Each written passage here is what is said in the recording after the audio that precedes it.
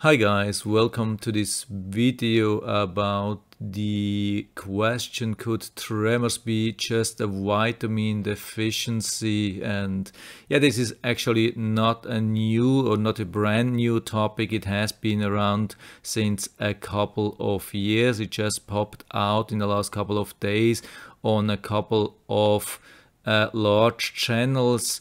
And yeah, I've been viewing them and they were showing good information, but some of the really important things which I think are worth talking about, they didn't show or they didn't talk about. So I'm trying to cover that now.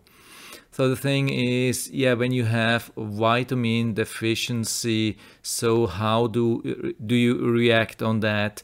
And some were just saying, okay, increase the amount of vitamins, and then yeah, you should be good or could be good. And but it's actually just working around the or fighting these symptoms, but actually not trying to solve the root cause.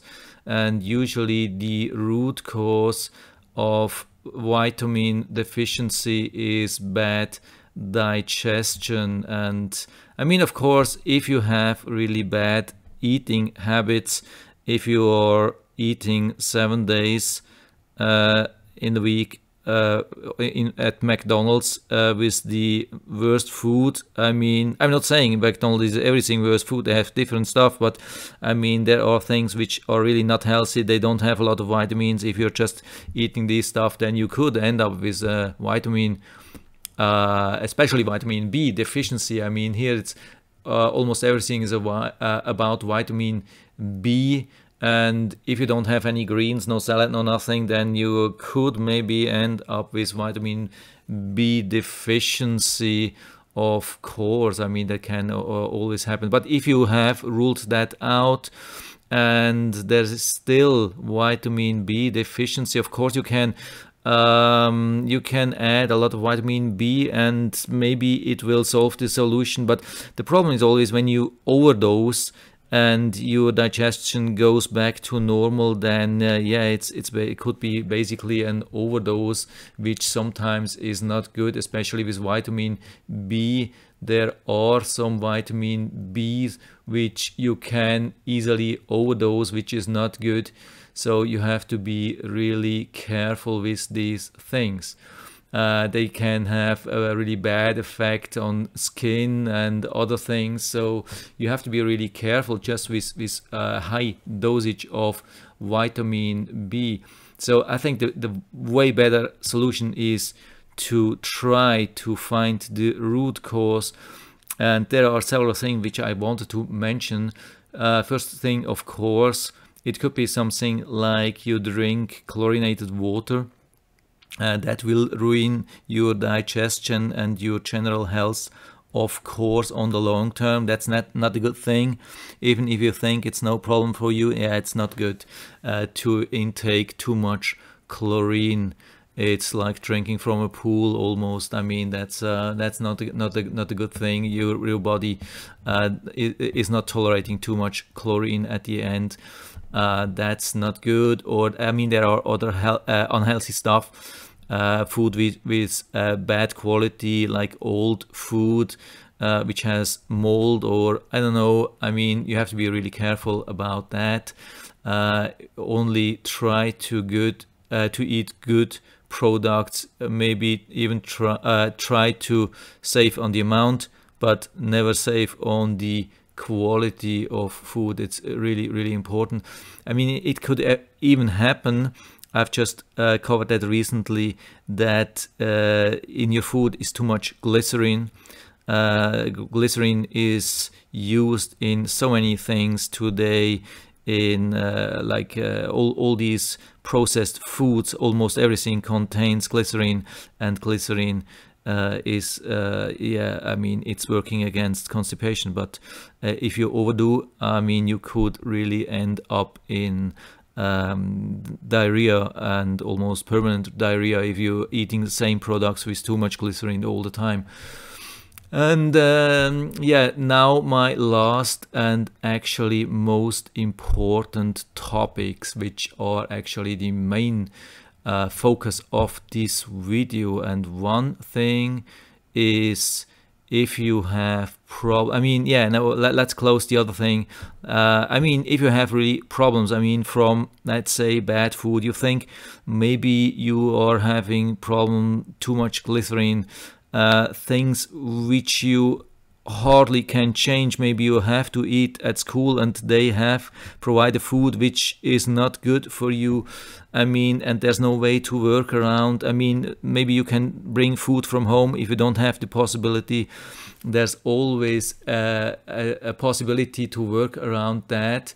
It's not cheap, but it's a good solution. It's not really expensive. That's probiotics.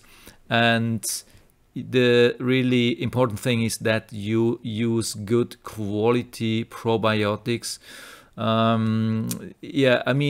It's really hard to find out which is good. You have to really try maybe 1 or 2 or 3 different brands to find out which one is good. So the one which worked for me always the best is this BioSchwarz Advanced Strength Probiotic 40 billion CFU.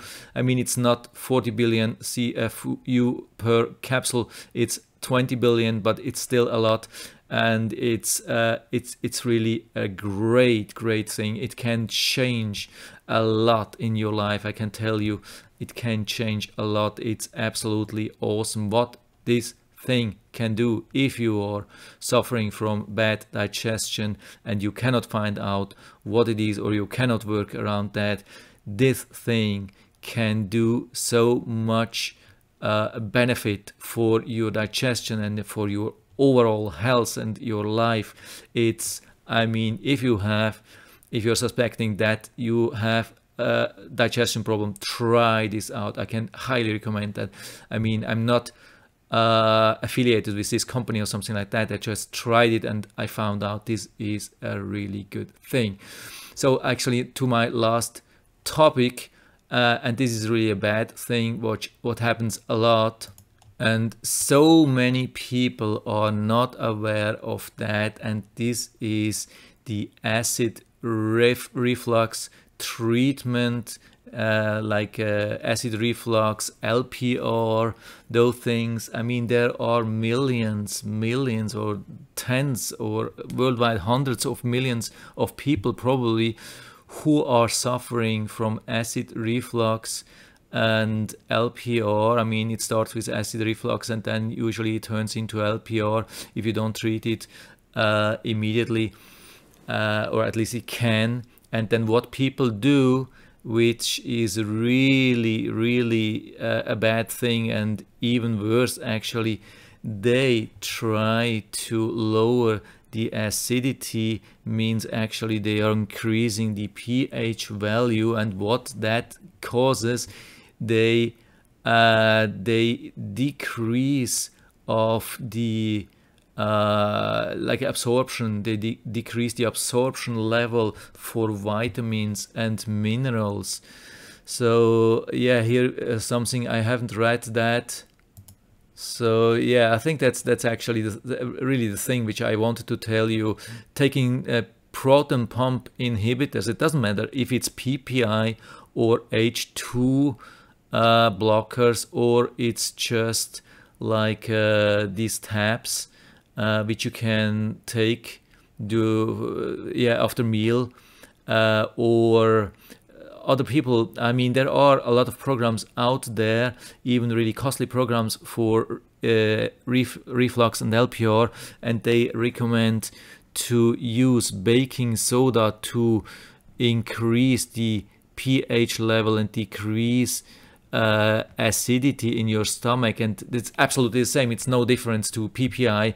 And the thing will do the following: taking PPI to ease the symptoms of excess stomach acid for more than 2 years was linked to a 65% increase in the risk of vitamin B12 deficiency.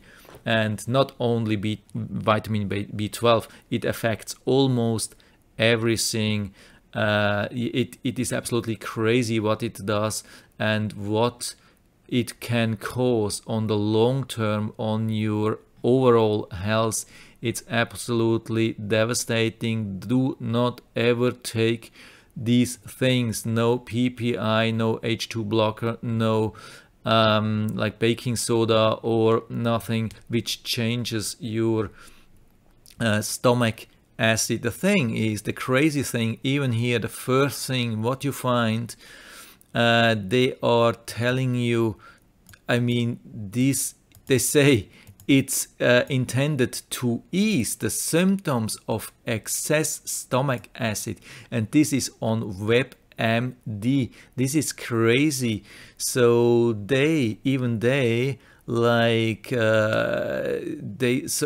suggest, or they make you think that you have excess stomach acid, while exactly the opposite is the case. Usually it is not enough stomach acid, and there are solutions for that, and you don't have to take these crazy things which ruins everything and your general health and your whole life.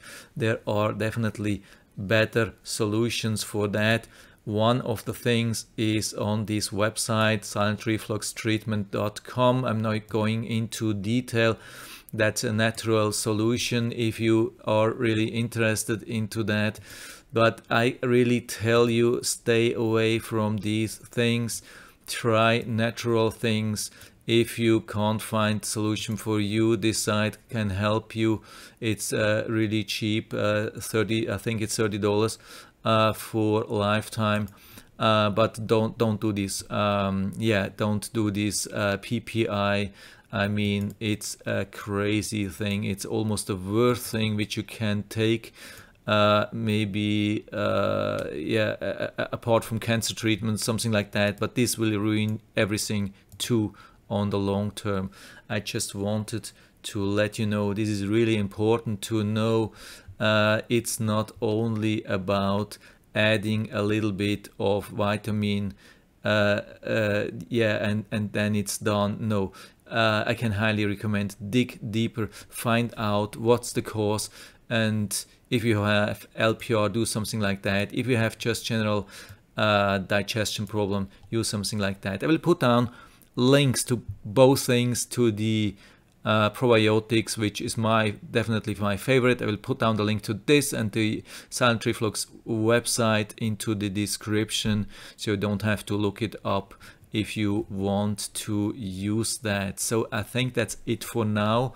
I hope I was able to help you a little bit with that. If you have any questions or comments, just write to the comment section below. I'm always happy to talk about these things. And if you like the video, give me a thumbs up, subscribe my channel. Thanks for watching, and see you next time.